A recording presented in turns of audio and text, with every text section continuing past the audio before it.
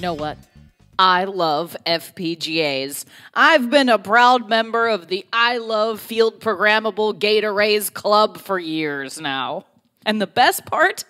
They keep getting better. Low latency, integration, and flexibility? Yes! And don't even get me started on that reprogrammability part. And you know who else loves FPGAs? Video system developers. With the demand for faster and faster speeds, more and more different markets requiring video content, and expectations for better and better video quality and advanced analytics growing by the day, FPGAs have found themselves in quite a sweet spot in video designs these days. And I, for one, couldn't be happier. Hi, I'm Amelia Dalton, host of Chalk Talk. Today's video and vision designs are definitely becoming smarter these days. And in order to keep up with the varied demands that these designs require, we need end-to-end intelligence and flexible silicon that can deal with a wide variety of workloads to get the job done. In this episode of Chalk Talk, Omi Oliyide joins me to discuss how Intel FPGAs are positioned to take on even the hardest video and vision designs, and how you can get started on your own FPGA video applications. And before we get started, don't forget to click that link. There you can find even more information about this topic from Intel. Hi, Omi. Thank you so much for joining me. Hi, Amelia. Nice to be here. Okay, great. Now we are talking about using Intel FPGAs to develop video and vision solutions today. But before we get started, Omi, can you set the stage for us? What kind of trends are you seeing driving the video market in particular? Sure. Yep. So what we're seeing in video are kind of three main trends. One, image sensor proliferation.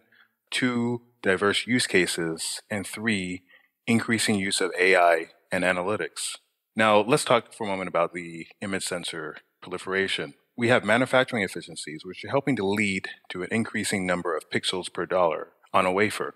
Now, as the cost of manufacturing pixels goes down and the resolutions increase, image sensors are becoming ubiquitous. There are more and more locations, from in the hand, as in smartphones, to the house, looking at the environment, to vehicles. These days, cars have so many image sensors. One single car can have tens of image sensors on them to help both drivers as well as the car to navigate roads. Image sensors are in office buildings, looking at the environment, in public transportation, airplanes, space, everywhere. So now, as image sensors are increasing in the environment, the data flow through the network is also increasing, and it's increasing fast, exponentially. And with this increase in video data, we have quality expectations increasing as well. And so this is affecting things like the bit depth needed to capture the video. So there are standards evolving to handle these increasing speeds and increasing data flows and increasing quality requirements. And also, with image sensors showing up everywhere, this expectation of responsiveness of the systems that are using the sensors is steadily going up amongst users like you and I. So real-time requirements are becoming more prevalent and stringent. The second trend that we're seeing are things like diverse use cases. So different types of processing in one system, where one system is taking care of pretty much everything, from the video processing to the audio processing to communications and other functions. And this is going across a number of industries. We see it in broadcast, we see it in Pro AV and digital signage, but also medical, healthcare, automotive, consumer, industrial vision, and many other industries and applications. And the third main trend, just to set the stage, AI and increase the intelligence of these systems. So as the data is going up through the network and through the networks and through the devices, what we're seeing is the use of AI and the use of analytics to understand that data, to process that data, and to make the systems that are using that data more responsive to end users. And this is going from client devices, the endpoints, all the way through the edge and to the cloud. All right. And Omi, I would imagine that with these changes in the market, that the challenges in this space are going to get even harder, right? That is right. Yeah, FPGAs are helping with these challenges by providing a number of key capabilities to deal with them. So our FPGA portfolio starts with our Max family, which is our smaller devices, and we're currently at Max 10, and then range through Cyclone 10, which is the next level up in terms of device density, Aria, and Aria 10 is our latest there, Stratix 10, and we're very pleased to announce the rollout of our Agilex family, which is built on Intel 10 nanometer process. Now, FPGAs can help with those challenges by providing flexibility, the ability to integrate diverse workloads, real-time interaction, and AI. So let's take video standards evolving at a faster pace. This flexibility to adopt new video technologies is due to the intrinsically flexible silicon that FPGAs are made out of. As FPGA standards evolve and requirements change, the FPGA can be reprogrammed to keep up. Intel FPGAs enable quick customization of the new products at the hardware level by making use of high-performing core and flexible transceivers to accommodate a diverse range of high-speed interfaces. And Intel FPGA's reconfigurability allows for continuous optimization and performance improvements to quickly upgrade existing products, which is an overriding requirement for top-quality applications in a video market characterized by rapidly evolving standards and requirements. The reprogrammability of Intel FPGAs allows designers to not only respond to these trends in the market as they emerge, but also to develop solutions aligned with the current market trends before they change. Now, demand for more complex use cases is handled by FPGAs by their intrinsic ability to use IP serving different functions and program them into one device, the FPGAs. As markets continue to evolve and new equipment availability leads to new interoperability issues, the FPGA technology can help overcome these in the field, while other devices may lack that flexibility. Stitching together multiple chips can make hardware design more complex. But with Intel FPGAs, we're able to significantly reduce the number of hardware components on the board by integrating all these features in a single FPGA device. And so this simplifies board layout and can streamline issue root cause debugging and reduce upgradability risk. And FPGAs are able to provide that performance and differentiation needed for customers to win market share from more established industry players. Now, real-time interactivity requirements are one of the areas where FPGAs really shine because they enable low latency processing. See, a key feature of FPGAs is that they give you fine-grained control at the clock level of transmission and processing. So this makes FPGAs ideal for implementing real-time requirements. The determinism and clock-level control of latency is what makes FPGAs a critical ingredient in applications where there are little or no margin for error, such as vision-based industrial robotics and medical surgery. And then AI. AI can be integrated within the FPGA as part or all of the system operating in the FPGA. FPGAs allow designers to keep up with these new advances in AI, in machine learning, and in deep learning by being able to implement all of these within the FPGA, or again, in part, along with other silicon, in order to balance trade-offs between performance, accuracy, size, power, and cost. All right, Omi. So speaking of IP, FPGA IP is incredibly valuable in this area. Can we take a closer look at what Intel offers in terms of IP? Sure. So we bucket our IP in two major blocks. One is connectivity, and the other is video processing. So looking a little bit more at what we offer in our connectivity portfolio, we have DisplayPort, HDMI, SDI, and HDCP IP. Our DisplayPort IP is compliant with DisplayPort 1.4 as well as 2.0, and it offers 4-channel multi-stream transfer support and supports up to 8 channels of audio. Our HDMI IP is compliant with 2.0, and we also have 2.1, HDMI 2.1 IP, and it supports fixed rate link, FRL, as well as deep color modes and up to 8 channels of audio. Our SDI IP supports the 12G SDI standard and has support for direct source image formatting and dual link mapping. And our HDCP IP, which is available for evaluation on our Aria 10 development board, is certified for 1.4 and 2.3 versions and certified with HDMI and DisplayPort. Okay, Omi, so what about the video processing IP? Yes, our video processing IP, what we call the VIP suite, consists of over 20 IP functions. These functions are supported on a range of our Intel FPGAs. The video processing IP allows for rapid new design creation, as well as easy integration with custom value-added features. Our video IP is easily integrated with our video connectivity IP cores, such as the HDMI DisplayPort and SDI cores that I mentioned previously. And it easily integrates with partner IP cores, covering SMT2110, MIPI, and others as well. Our VIP suite, our video processing IP, supports a wide range of resolutions, frames per second, and bits per color, such as going up to 16 bits per color, over 120 frames per second, and support up to 8K and HDR. All right, Omi. So what is the easiest way for engineers to evaluate Intel connectivity and video processing IP and start developing their own FPGA video applications?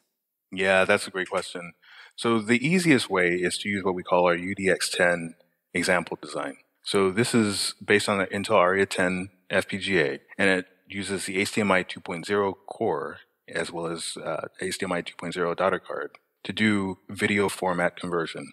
The Intel Aria 10 based UHD video reference design integrates the HDMI 2.0 video connectivity IP core with a video processing pipeline based on the IP from the VIP suite for a complete development platform for use in FPGA video product development. So customers benefit from a robust portfolio of in-house video IP supported by Intel and fast time to market with the latest flexible IP for evolving video standards and resolutions. The UDX10 reference design provides customers with a complete development platform for use in video product development. Okay, so Omi, do you have an example of this in a real-life application? Yes, here is a block diagram of the UDX10 design. So you see HDMI 2.0 coming in through a daughter card. There's some formatting that takes place, and then it goes through a scaler, which is an important part. And then it goes through a mixer where you can add graphics and other overlays onto the video before sending it back out through the HDMI 2.0 port. This has been used by customers across industry verticals, and particularly in Pro AV and broadcasts, to create market-leading designs. Okay, so I can definitely see how the Intel FPGA connectivity and video and image processing IP, as well as that Intel Aria 10 video reference design, puts this all together in a simple, readily customizable project. But Omi, what sorts of design applications could my audience build and eventually productize using the reference design as a starting point?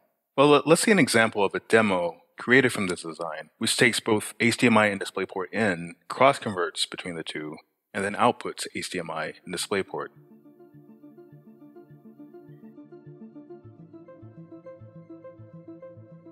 In this demo, we will show you how you can use Intel FPGA's video and image processing IP suite to create your own video application, such as a video wall.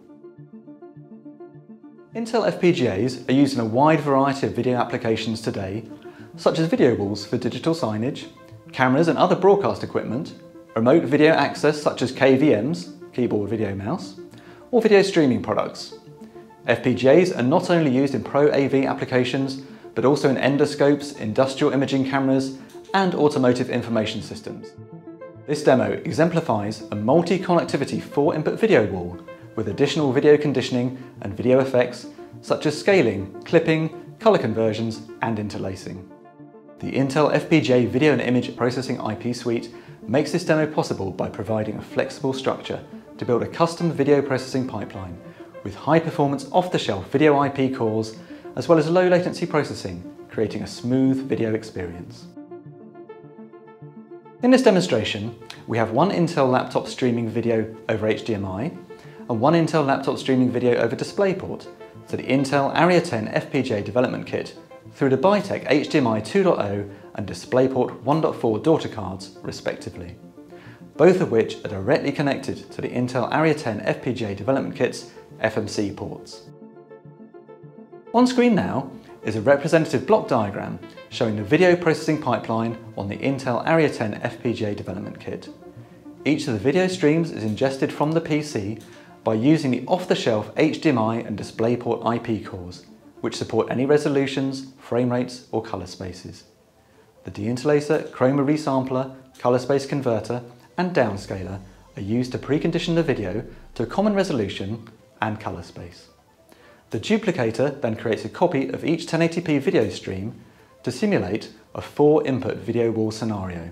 The streams are then merged into one 4K stream to create the 4-screen video wall. The demo has different modes that are controlled by buttons on the Intel Area 10 FPGA development kit. By pushing this button, I'm changing which video stream is being outputted, and back to the video wall mode. By pressing a second button, I can clip and output one of the video streams, or downscale and output it to the display. By flipping a dip switch, I can switch from the 4K HDMI display to the 4K DisplayPort display, and back again. Intel FPGA's video and image processing IP suite gives you the ability to get to market fast with your state-of-the-art custom video products. Start designing today by downloading our Intel Quartus Prime design software, as well as the Intel video IP and reference designs into our modular Intel FPGA development kits. You can find more info from the links on the screen.